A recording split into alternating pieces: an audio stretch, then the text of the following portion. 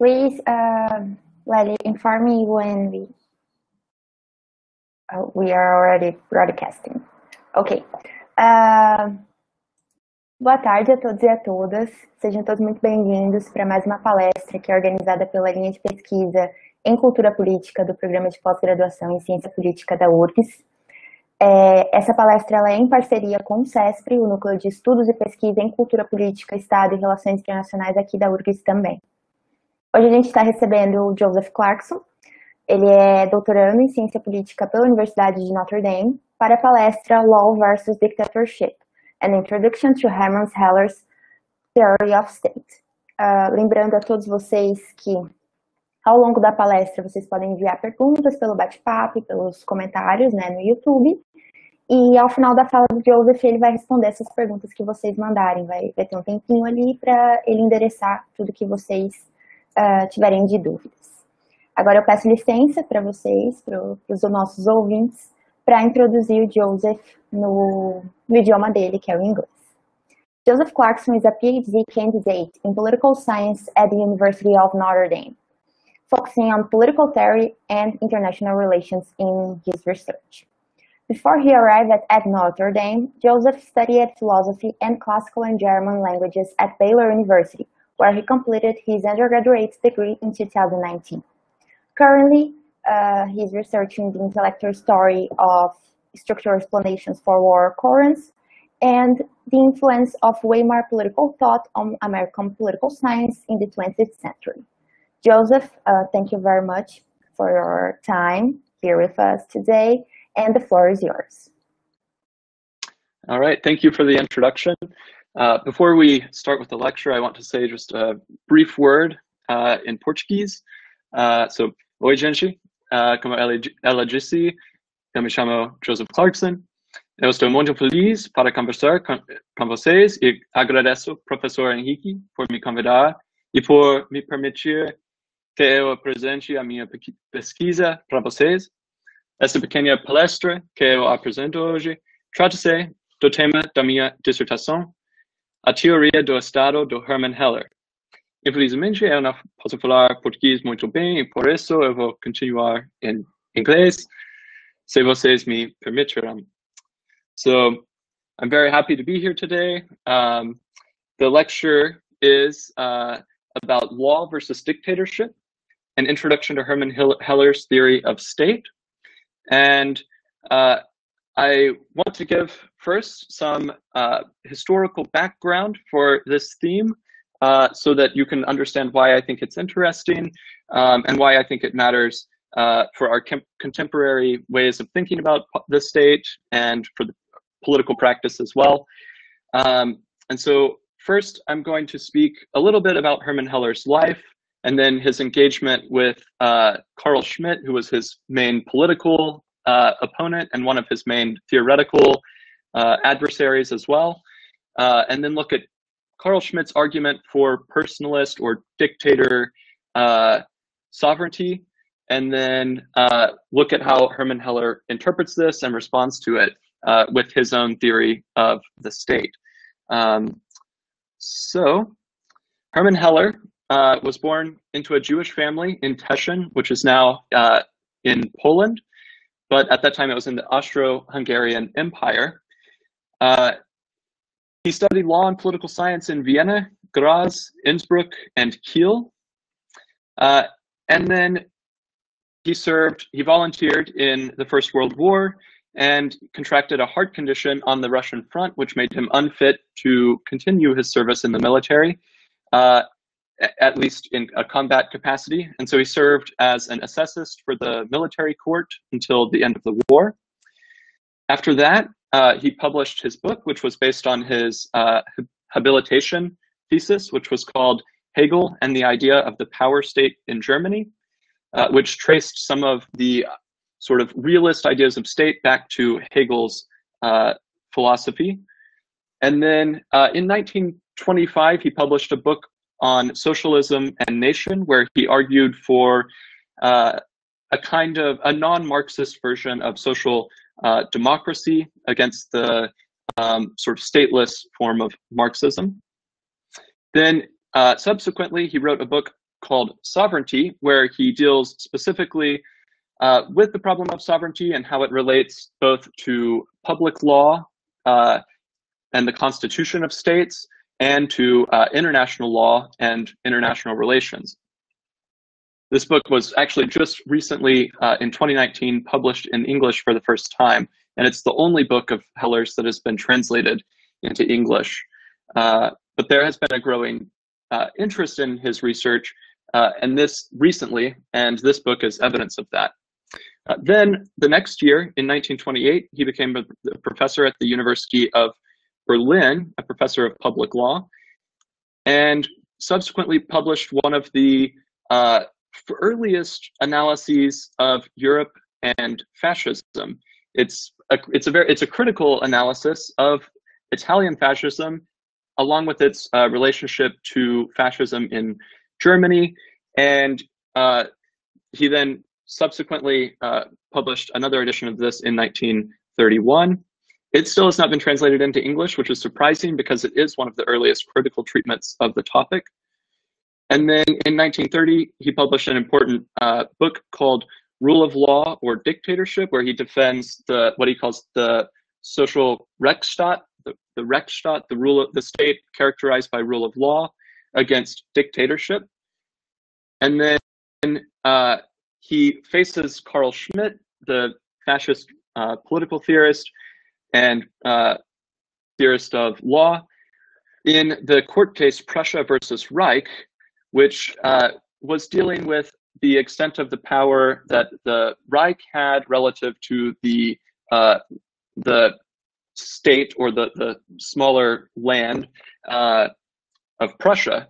And so there was a conflict between sort of the rights of states versus the federal or higher level of power.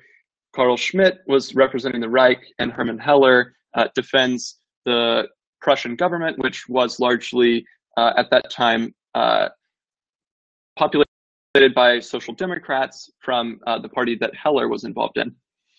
Then this same year, he's appointed professor at the University of Frankfurt. And then in 1933, he has to flee Germany.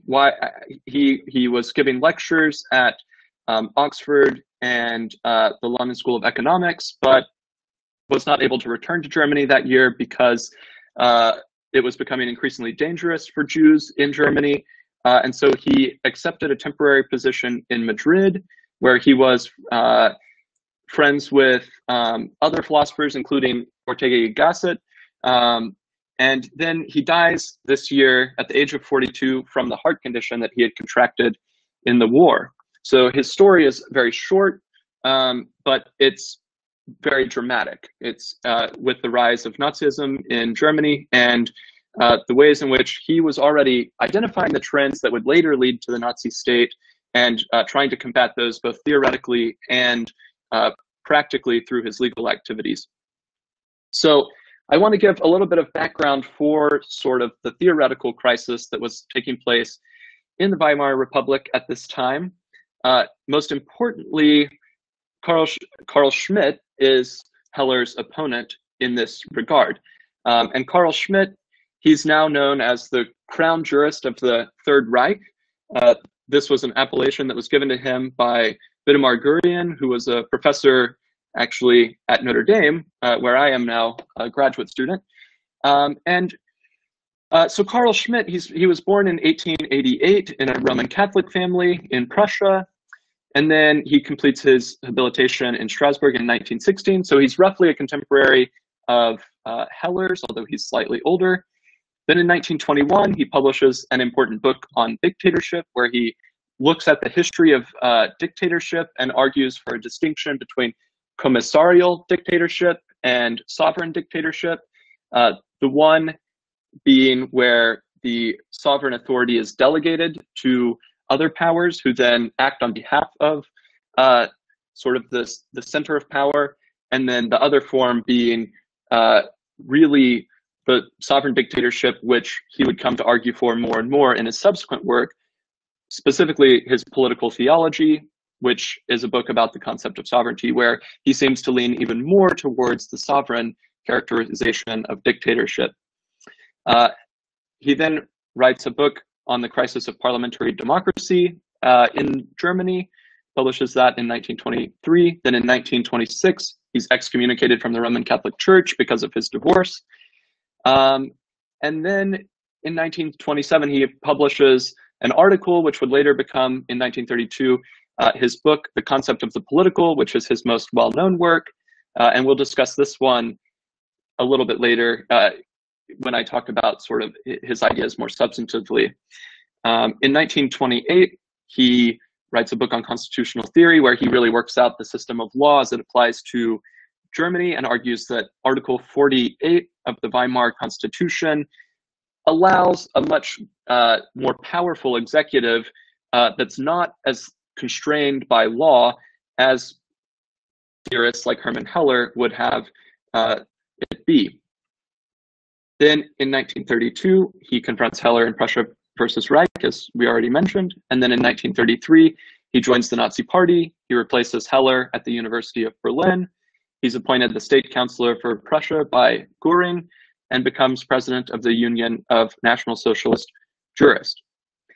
Then subsequently, after Heller's death, he falls out of favor with the Nazis because they suspect that he was sort of just taking advantage of the opportunity to gain power for himself. They also were suspicious that he was a Hegelian and that he may still have sympathies with Roman Catholicism. And so he was removed from his official positions within the party as their head jurist. So that sort of gives you the biographical background for both of these thinkers. And now I want to get really into the clash of ideas that characterized their exchange. So let's begin with Schmitt's concept of the political, which is his most well-known concept. Schmitt defines the political as the distinction between friend and enemy, which he says is the most extreme and most intense degree of union or separation.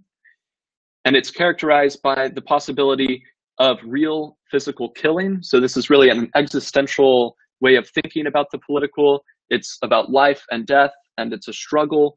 And this is ultimately what gives rise to political behaviors and political communities. And he says in the concept of the political that the political grouping is sovereign in the sense that the decision about the critical situation, even if it is the exception, must always necessarily reside there. So he connects his conception of the political with his concept of sovereignty, which he had worked out in his book, Political Theology. So in political theology, he says that the sovereign is the one who decides on the exception.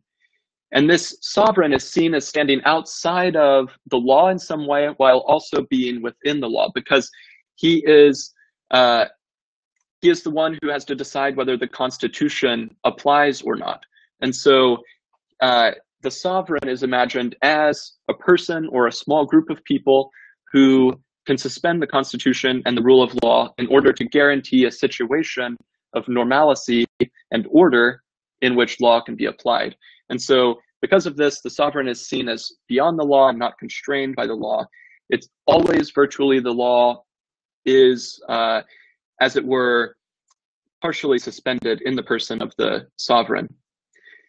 So then in sovereign nation states, he claims that the state acts in many disguises, but always as the same invisible person. The omnipotence of the modern lawgiver, of which one reads in every textbook on public law, is not only linguistically derived from theology. So here you can see how he is really trying to emphasize the ways in which this is one person. Behind the state, there is one person who is at the core, who is making decisions about the law. And in particular, he has a practical problem in mind. If you think about the way that law works, law is sort of a general system, but it has to apply to concrete situations. And so there does need to be some element of judgment that's exercised. There has to be a way to make decisions about how the law applies to particular cases. And he is sort of exploiting this fact in order to argue that within the state, there is this person who is ultimately always virtually beyond law, while also being within the law as sort of the guarantor of the law. And this idea he works out later even in more detail in his articles that were published during the Nazi period. For example, in an article where called "The Führer Protects the Law," where he argues that the Führer is ultimately sort of the source of law within the German state. So this is the background that I want to begin with. And now I want to work out how Heller tries to counteract this theory and why this is relevant for us today. So for Hermann Heller, he begins with a methodological holism. He wants to have a political science that is realistic in that it studies reality in as sort of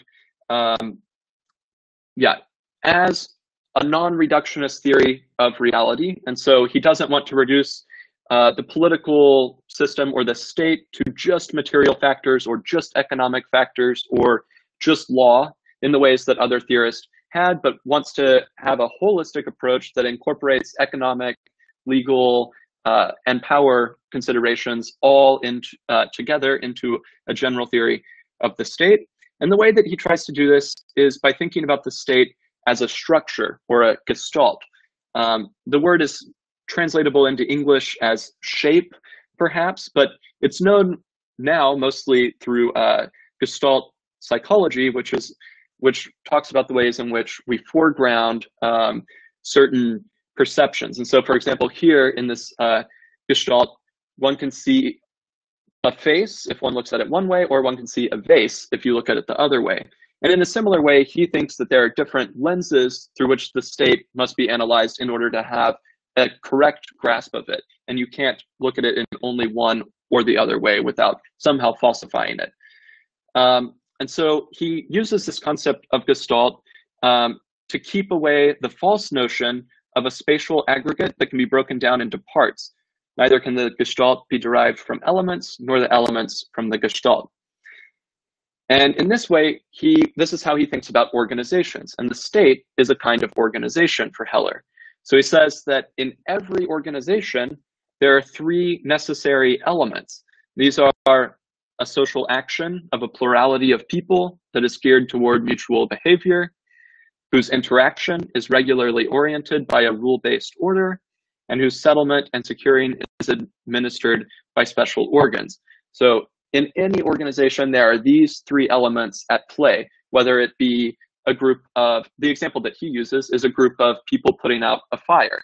They come together, it's a plurality of people, but they're unified in one action, and the effect that they're able to bring about is actually greater than the sum of the individual contributions of the people, because the organized behavior has different characteristics than just the individual behaviors that comprise it.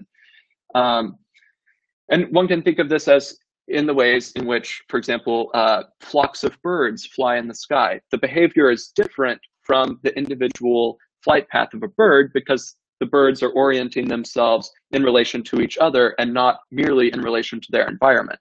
And so he's arguing that the state is a similar sort of thing where one can't just see it as an aggregate of individuals or as the bureaucracy and the legislative branch and the judicial branch, but has to be taken as all of these things in relation to each other simultaneously, which creates something that is larger than the individual parts. And so because of this, he says the effect cannot be attributed either causally or normatively, either quantitatively or qualitatively, either economically or along the lines of conventional politics, or juristically to a single element of the organization. Neither the order, nor the organs, nor the members on their own account may be equated in any respect with the organization which is made up of all these three components. So with this sort of methodological approach in mind, we can now look at how he defines the state. For Heller, the state is, like all human associations, an association of power. The state has power, everyone would agree with this. But because every institution has power, there needs to be some way of distinguishing state power from other kinds of institutions and other kinds of power. And so he says that without establishing a meaningful function of the specific state power, it cannot be distinguished from a band of robbers, a coal cartel, or a bowling club. So how does he try to distinguish it? Well, he sees basically two ways in which state power is different from other kinds of power. It's through sovereignty and territory directedness that the state has its specific character. And here I have the quote where he specifically states this. But this, of course, raises the question, what is sovereignty? Territoriality is relatively straightforward, unlike the church or something like this, which doesn't have a specific land over which it has jurisdiction, but merely members. The state specifically has borders and claims to have jurisdiction over these. And then there's sovereignty, which seems to be something different. And it seems to be something harder to understand. Well, Heller thinks that a state can only be sovereign because it provides a particular validity for its order. And every institution, every order, in some ways, is able to convince people of its validity or its necessity. And so people are willing to come together into the common activity of that institution. But the state, because it stands over all of these, has a sort of higher claim of validity. And so it must be something very specific. For Heller, in his book on Europe and Fascism, he says that only a command which motivates the will to political unity through specific normative contents possesses authority. So it's not sufficient to explain state power as purely the most powerful of all aggregations of power, but rather that it also has a kind of normative element through which the political unity is brought about. And so within the dynamic of socio-historical relations of domination, a power situation becomes a political status only through law. Precisely for the state, normativity and existentiality are not opposites, but mutual conditions. So a group only becomes political when it becomes a group that is organized under law, that has a kind of normative validity for those who are subject to it, and who can then, to some degree, identify with that and take those norms as the object of their own will, which then can be a basis for their cooperative action. So with this definition of the state and of sovereignty in the background, Heller makes a very strong, what I think is a very strong argument for the rule of law that is very strong because it accepts Schmitt's critique of liberalism while also incorporating it and overcoming it and settling in favor of a more democratic state that has the rule of law. So if we remember Schmitt's methodological holism, or Heller's methodological holism, we can sort of see where he's getting at. He says, like its very opposite, the theory of the state as the people, the theory of the ruler fails to recognize the fact that every ruling organization realizes itself only as a unit of empowered rulers and empowering subjects. So it's not that the state can be identified with a specific function or organ within the territory. Instead, it has to be simultaneously conceived as those who are within the regime as well as those who are under the regime, and that these together form the state. And because of this, the holder of power has power within the state, but he never possesses the power of the state.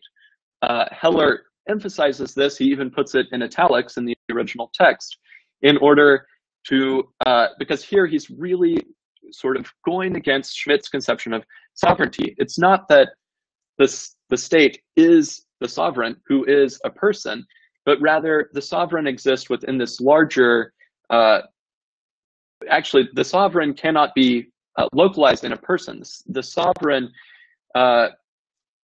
sovereignty is diffused throughout the state organization. It can't be localized in any of the specific elements. So it can't be the holders of power who are sovereign, because the sovereignty can't actually be localized in any of the specific elements.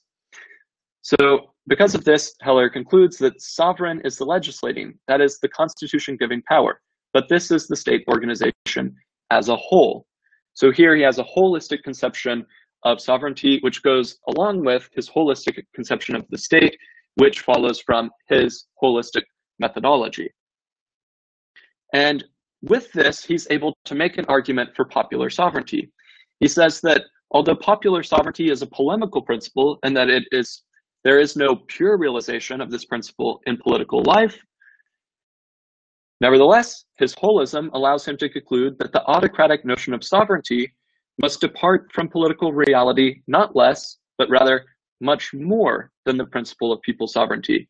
For only an omniscient and omnipotent autocrat could direct with full freedom of decision the entangled mammoth organization of the contemporary state with its entangled international dependencies.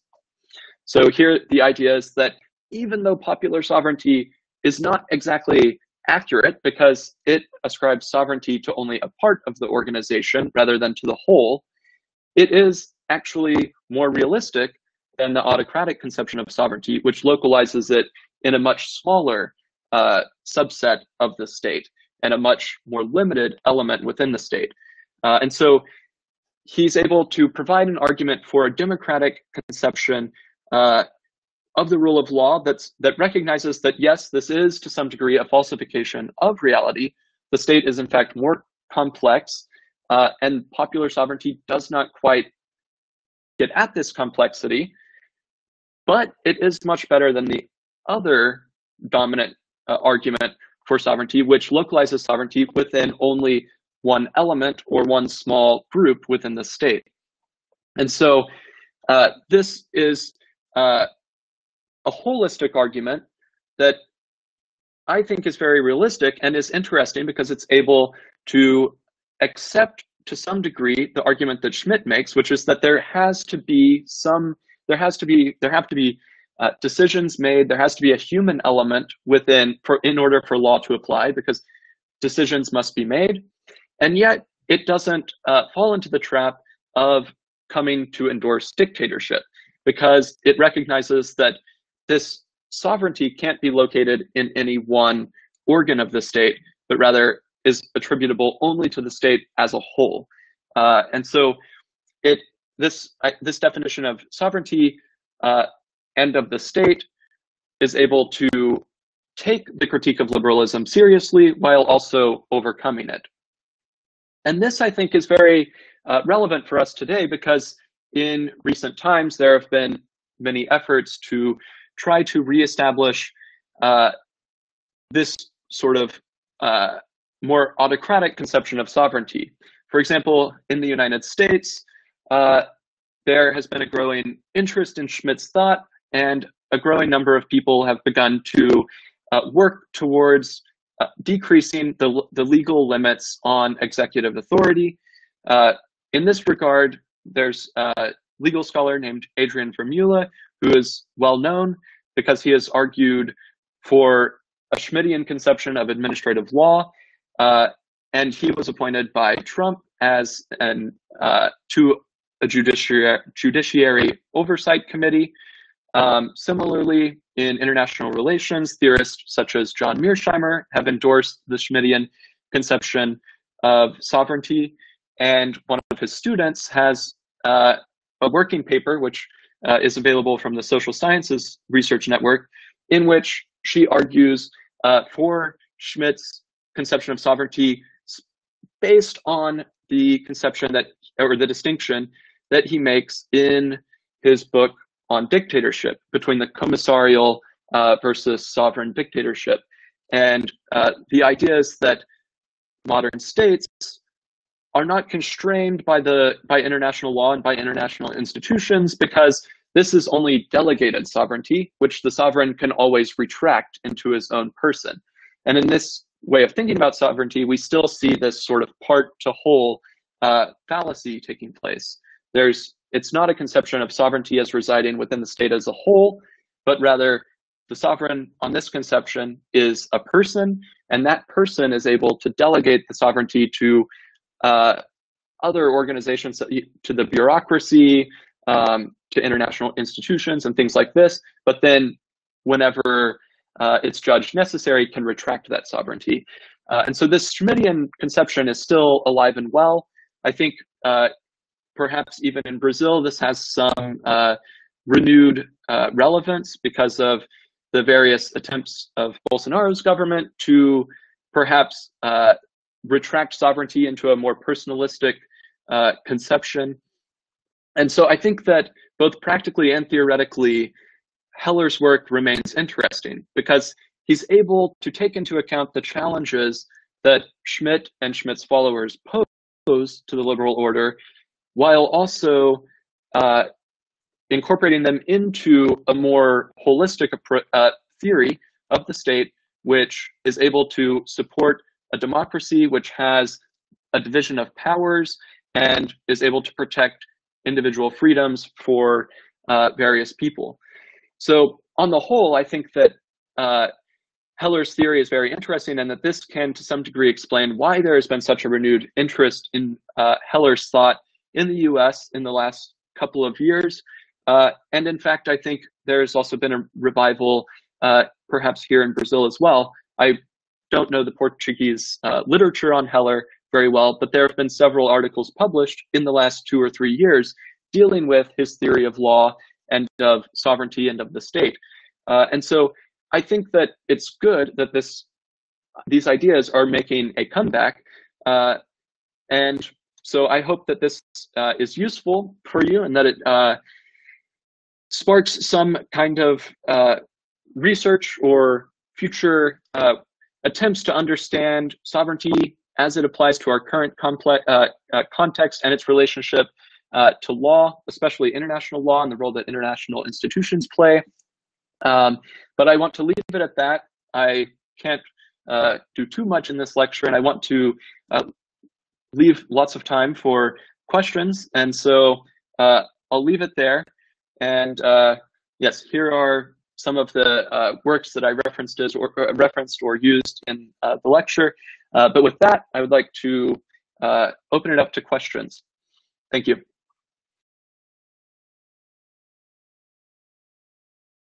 Thank you, Joseph. Thank you very much. It was very enlightening, your lecture, and I'm sure that everyone here, we're gonna leave this lecture with a lot of thoughts on state politics and the importance of normative theory and political theory to understand our current phenomenons, current political and social phenomenons. Well, as you said, we should open to questions from the audience right now. While people are thinking about what question to you, I'm gonna start with a question that I have for myself. And I have to say that inevitably, as a political scientist with a culturalistic background, I have to ask you what you understand as the role of political culture in these issues, the role of political culture in shaping states' sovereignty, especially considering the holistic perspective that you presented to us from Heller's theory. That's a very good question. Yeah, I think the way that Heller would understand this is that he would say that political culture is important for this understanding because the law is supposed to be a system of validity. It's not simply arbitrary norms that are then imposed, but it's supposed to be valid for the people who are the subjects of the law. And because of this, there are certain norms and values which are embodied in law. And so Heller talks about various things which, well, he talks about there are logical norms which govern the relationship between law and the state, but there are also ethical ones. And in this way, it's important, he thinks, to have some shared values within a culture, because this enables law to be stronger, because there is then a sort of more solid foundation in which the validity of the law can be based. And Heller wants to avoid having a sort of idealistic theory of the validity of law. And so he doesn't go in the direction of this kind of, law that's out there in the sky somewhere. He wants to ground it within the political culture of the particular states. And because of this, I think that political culture has a very important role for this theory, because the research that is done in political culture can tell us things about what the sort of what people are wanting at a particular time, what things they're valuing at a particular time, and how this could potentially relate to the law. And so I think political culture fits very well here. Thank you very much. It's important to communicate from different perspectives on political science to accomplish better explanations regarding our political phenomena nowadays. And this is very interesting that you put it, how political culture has a role here in law, in state sovereignty, and in our shaping regarding the political structures. Anyone has another question? Please, Henrique, you can open the microphone if you want. Thank you. Thank you, Deborah. And thank you, Joseph. I'd like to say that it was a wonderful lecture, and not only by the subject, but also by the presentation itself, how you organized your talk. Thank you so much. The question I'd like to ask you is, Heller uses the rule of law. And it's okay if you are in Germany, sorry. But if you are in Latin America, the rule of law is not exactly the rule. Some people try to use the rule of law, in order to organize society, but it's not exactly what happens. If you look, for instance, at the favelas in Rio and other parts, they have a sort of state in the way that people there, some groups, organize the society, organize that community in order to have a day-by-day life. How do you think that you could use Heller's theory in order to better explain that phenomenon? Thank you. This is a very, very good question, I think, and very important. And I think that it fits very well with Heller's activity in the Social Democratic Party in Germany, because Heller was aware of this problem. And this is one of the reasons why he did not want an ideal theory of law or a pure theory of law. He wanted law to also be understood from a sociological perspective. And so he brought in Max Weber's sort of sociological theory in order to complement the idea of law as a system of validity. And so he would argue, I think, that the rule of law on its own is not enough, because on its own, it can be a system of violence when there is gross social inequality within a state. And so at the same time, in addition to rule of law, there is needed kinds of social programs which can create a kind of equal opportunity for people, and that can create a kind of normal situation in which there is rough equality in order for the law to then apply.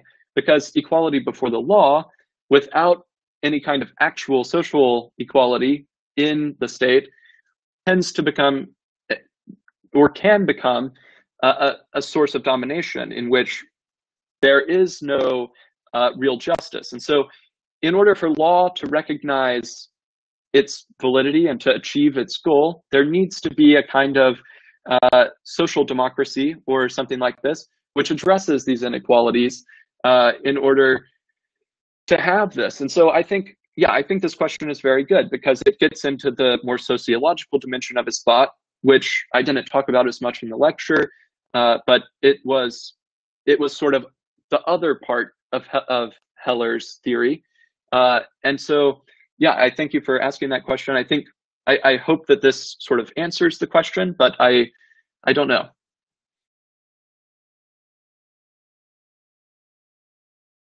Thanks.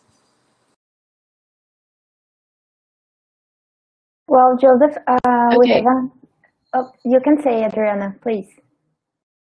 Can I make a question then, or is there anyone else? No, you can make it. Okay. So thank you so much, Joseph, for your lecture. I guess I have two questions, if I may. One of them is if you have any insights on why Schmidt is so popular in the US, considering that Heller is not, because we, for example, in Brazil, I guess we have translations for Heller's work since the 70s. And I guess you mentioned that it was only last year that we actually had a translation in the US for Heller's work. And my second question would be if Heller's, when he's trying to avoid the state that is personalized into a leader, if he also considers the possibility of the bureaucracy as having power within the state as well, if he makes any, if he tries to understand that phenomena as well as the power of bureaucracy instead of the leader in that case. So that is my question. Thank you. Yeah, those are good questions. So in response to the first question, I think there are probably a lot of reasons why Schmidt is popular in the United States. One of them could be that so many German social and political theorists who fled Germany came to the United States, and these theorists were often worried about Schmidt. And so there was always sort of some discussion of Schmidt in American political science since World War II. But I don't think that's enough to explain it, because most of these immigrants from Germany were Jewish, and many of them were critical of Schmidt's concept of the political. For example, Hans Morgenthau wrote his own book on the concept of the political in response to Schmidt's book. And so in a lot of ways, I think that alone is not sufficient to explain it. I think really perhaps what explains it is that there is sort of a worry in the US about the extent of bureaucracy and the ways in which the state can be limited. And there is an attraction to sort of cut away all the red tape by having a stronger executive. Everyone is sort of frustrated by the fact that the government can bog down. There can be this constant partisan conflict, and it seems like very little is actually ever done. And so that creates a temptation to try to put someone in power who can do away with the bureaucracy, or who can sort of cut through all of these restraints and actually make something happen, right? And so this is something that Schmidt was aware of, and that he really highlights. He makes it sort of a centerpiece of his theory. And so I think that perhaps that explains some of the renewed interest. And a lot of the theorists who have sort of supported the increased executive power in the US have been looking to Schmidt for exactly these reasons. And so, yeah, I think that's about as good of an answer as I can give to the first question.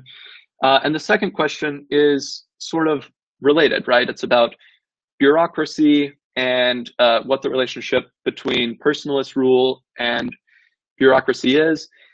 And this is something that Heller also writes about, because he thinks that a democratic state ultimately does need a bureaucracy, because when the representatives are always being changed out, there needs to be, for continuity of government, something that's sort of stable there in the background, and that tends to be the bureaucracy. And so the more frequently the leadership is changing in democracy, sort of the stronger the bureaucracy has to be. And at the same time, because the modern states cover such a vast extent of territory and have such large populations, they also need a bureaucracy in order to administer everything within this space.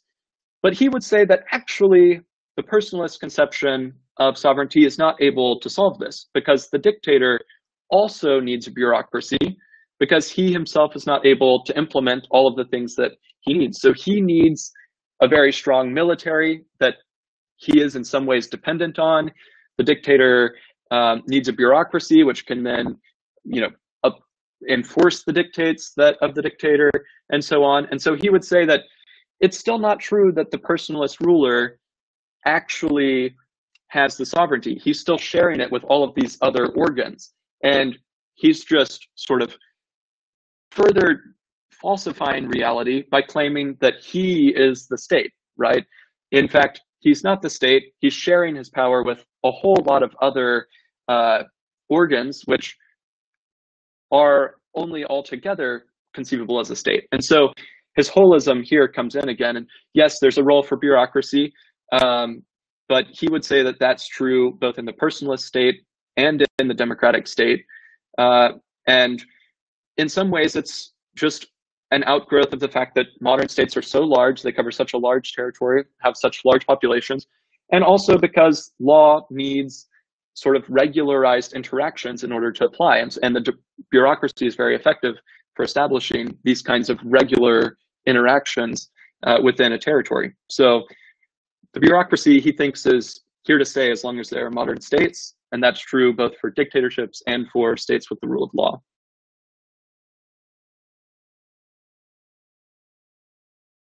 Thank you, Joseph. We have another question from the audience from our colleague, PhD candidate Juliana Fornes. She's asking, how would you explain, especially in Brazil, a constant violation of fundamental rights in a democratic rule of law? Yeah, this is a difficult question for me, in part because I'm not very familiar with the specific violations in Brazil, although I'm sure that they exist. And here I think what I was talking about a little bit earlier about the need to complement a theory of law as a system of validity with a sociological theory, I think this is related, because in Brazil, certainly things like class are going to play some role in law. And even though the law is a system of validity, right? It says, one ought to do this, right?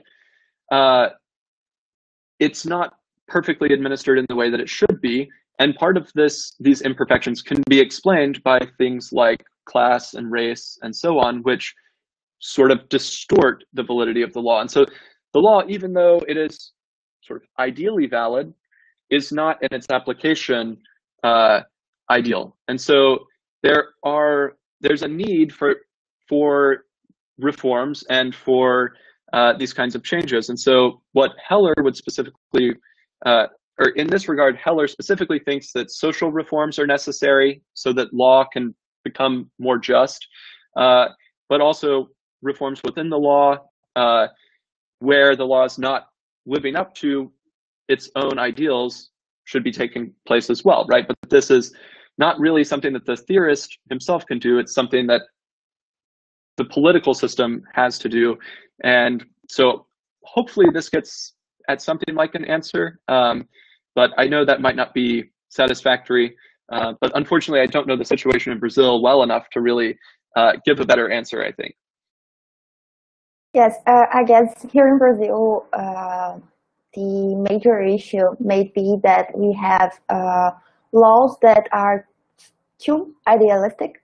For example, in education, we have a great body of rules that state the necessity of open and free education for everybody, that addresses issues such as critical thinking and how to enable our students to develop as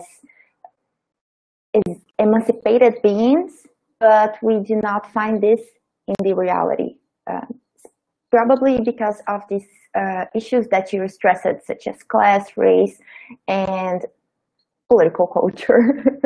Not to be repetitive, but this might be a matter that needs to be taken into account when we are thinking about the validity of law here. Yeah, that's what you said there at the end reminded me of another sort of aspect of Heller's political activity, which was that he was involved in adult education. And so for a long time, he was a teacher at these worker education programs in Germany, where he was actively engaged in teaching people who had not received an education, trying to undo some of these inequalities that you were talking about. And part of this also, he thinks, is necessary because one has to have citizens who are politically educated and who have sort of this familiarity with political life, so that they can then have a political culture that can support democracy. And so I think what you're saying about political culture here is exactly right. And this, in many ways, I think, is illustrated through Heller's participation in these adult education programs and worker education programs, where he was trying to ameliorate some of these inequalities that were at the time in. Thank you, Joseph. If we don't have any questions, I guess we are in the end of our lecture. I should ask you if you had any final comments, anything that you want to add to us, please feel free.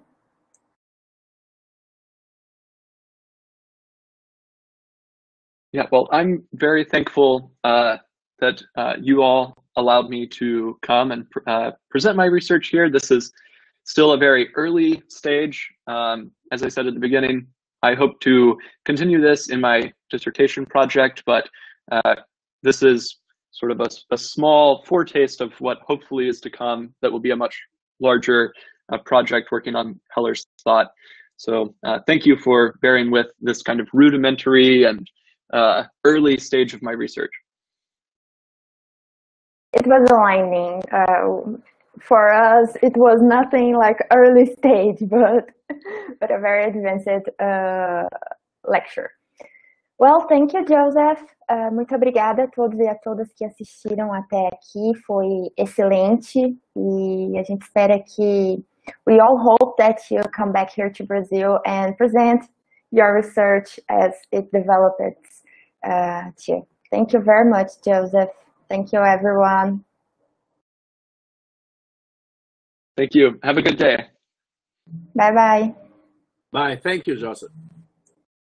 Bye, everyone.